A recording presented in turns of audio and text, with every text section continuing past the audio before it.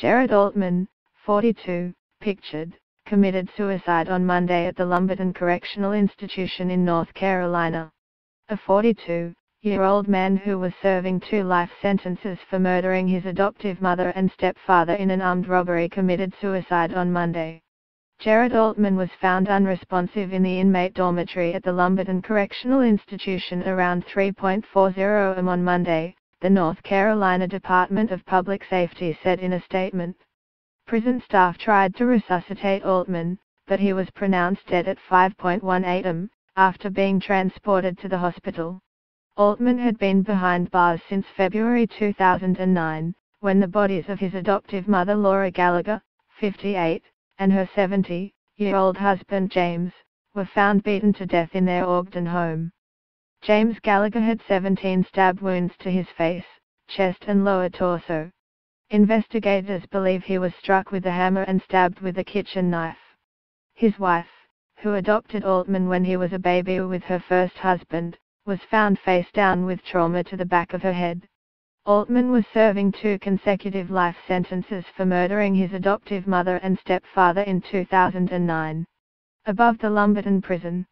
After murdering the couple, prosecutors said Altman made off with 2 checks for $500 and $2,000 worth of jewelry, which he pawned.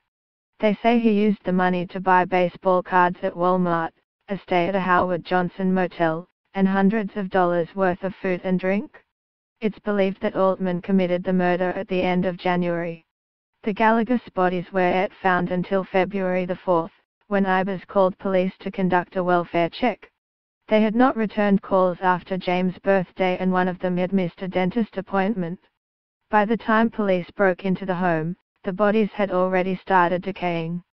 Altman was arrested within 24 hours of the bodies being found. He was taken into custody at an apartment building.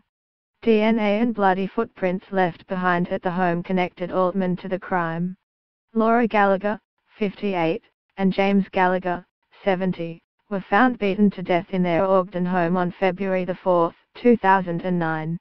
He initially faced the death penalty, but struck a plea deal with prosecutors, agreeing to plead guilty in exchange for the death penalty being taken off the table. After murdering his mother and stepfather, he stole $2,000 in jewelry which he pawned.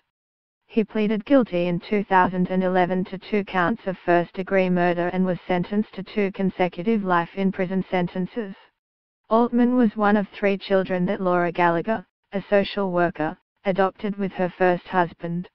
Altman was born addicted to heroin and neglected by his mother. His public defender said he spent the first 11 months of his life without human touch. What that means is this child was born into a world without love, Assistant Capital Defender Rick Miller said.